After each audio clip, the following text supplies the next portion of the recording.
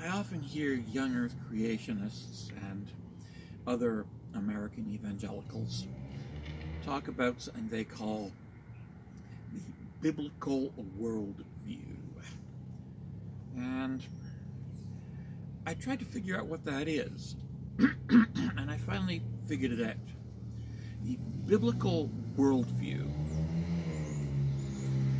is the idea that the Earth is a flat disk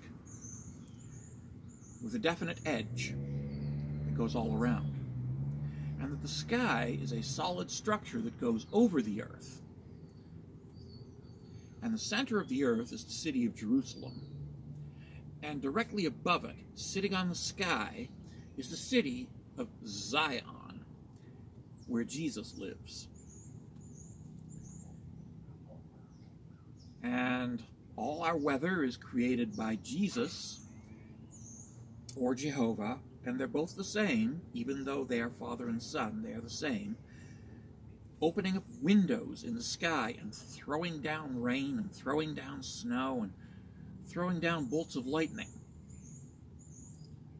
Yeah. And the winds are generated by angels that blow really hard and live at the corners of this circular earth. And they just blow really hard to create the winds. And the sun and the moon enter the sky from a gate in the east. They cross the sky, and then they go out of the sky through a gate in the west. This is basically biblical cosmology.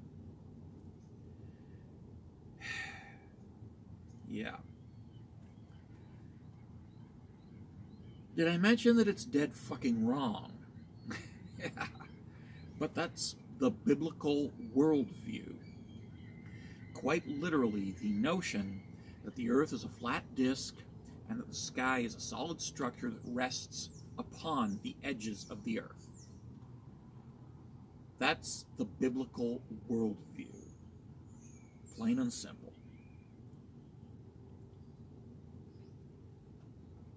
Yeah. Something to think about.